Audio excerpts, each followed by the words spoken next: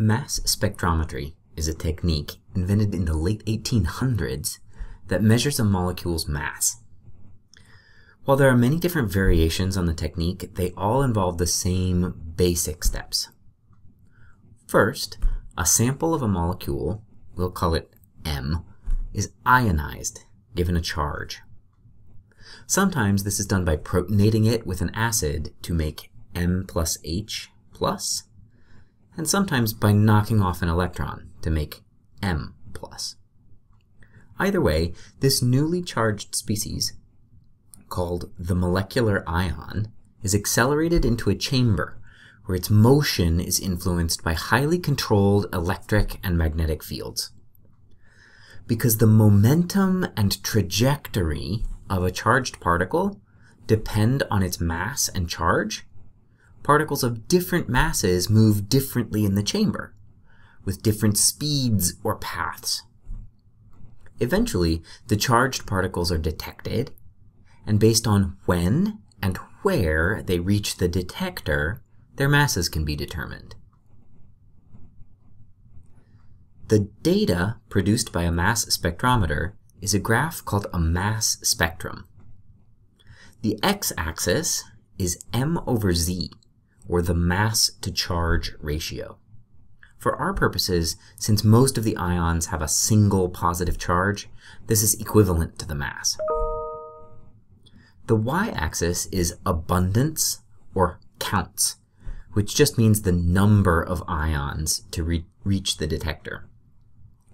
A peak in the spectrum tells you that a certain number of molecular ions with a particular mass were present in the original sample. A typical mass spectrum looks something like this. You'll often see several clusters of peaks. The cluster with the highest mass is the one we will always focus on. It's the one that tells us the molecular mass of the sample.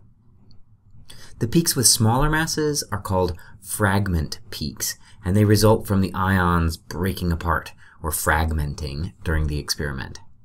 For our purposes, they're not very informative, so we're just going to ignore them in Chem 203.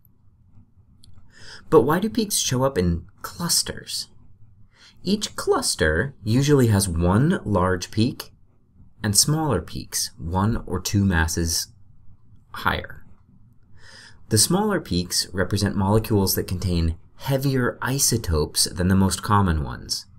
For instance, most molecules of butane, C4H10, contain 4 carbon-12 atoms and 10 hydrogen-1 atoms, so have a mass of 58 AMU.